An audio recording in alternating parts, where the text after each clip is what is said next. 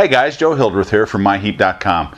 So in my last update video I told you that I had ordered some taps for some model engineering taps so I can work on the Titch hand pump as a boiler test rig, and everything was delayed because of the virus, and I decided to put in the two lights on the deck, and I said sort of turned into a money pit. So last place I think I left you guys about 3 weeks ago, I was still doing tear out cabinets and everything else. Well, we've ordered cabinets, and originally they said it would be 3 to 8 weeks.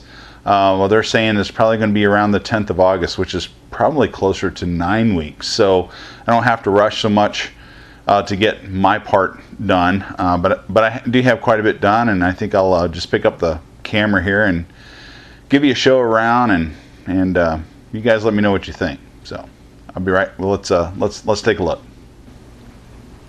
Okay guys, I'm going to apologize for the shaky hand or seasick camera stuff. Let me bring the zoom back out. Okay, so you remember that I have my kitchen and dining room are all one big room, about 12 by 27, all said and done. So here we're looking where the refrigerator and the sink used to be. Okay, so I've cut this drywall back like I said I would, so that I can at least sort of stagger the butt joints. I've got all the rough in done. Here you'll see this is the this is the dishwasher and the garbage disposal circuit here. What you're seeing here taped up here is some speaker wire that will go for some of my low voltage under cabinet lighting, so that I can wire up across this window. Here you see I have the water stubbed in. I've lowered the drain, so it's all ready to go. I've changed out the boxes, and all the receptacles are ready to go in place. And up here you'll see that there's a wire dangling down. I still need to remove it. It's actually on the kitchen light circuit for whatever reason. They done that, I don't know. But I've run a new home run, and that will be the microwave circuit for the under counter or under cabinet microwave.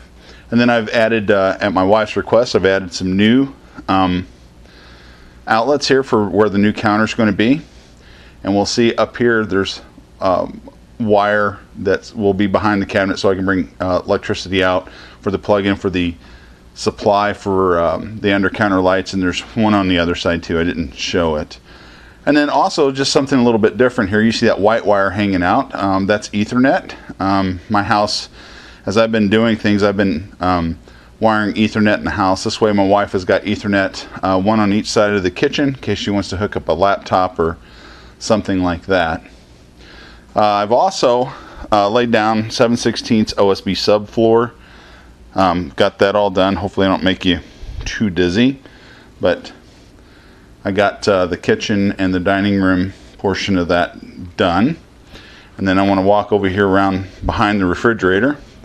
I've ran a circuit, dedicated circuit for the refrigerator, and then here I have the water plumbed for the refrigerator. So I'm making progress. I'm ready to, you'll notice that I put insulation. Now this is an interior wall, and you don't need insulation, but look, I'm a big fan of sound deadening, and R13 isn't all that expensive, and it's kind of nice to put in the wall to deaden things down.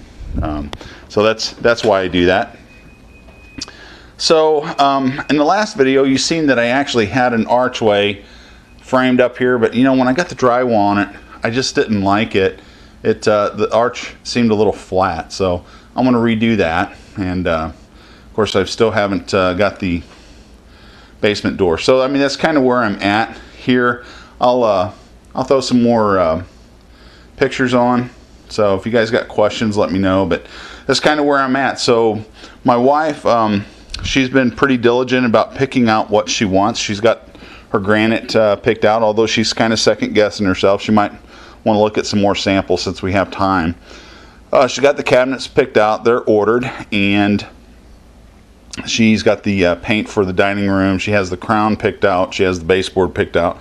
Still working on casing and working on tile backsplash. So, but anyway, that's where we're at. And you know, just against the clock. The next thing is get this drywall, get the drywall finished, and then I'll be ready for cabinets. And then of course we're putting in vinyl planking flooring, so it's a, you know, it's a floating floor, so it goes in after the cabinets. Now, something I do want to point out here, you look up here at the top of the ceiling, you see a big patch right there.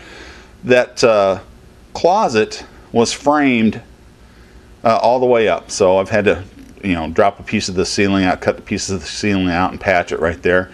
So now I have this stomp texture that I need to try to match up. So that's sort of the biggest challenge I think I'm going to see. And I got some other minor repairs to do the ceiling. Now, I've not installed the inset lighting yet.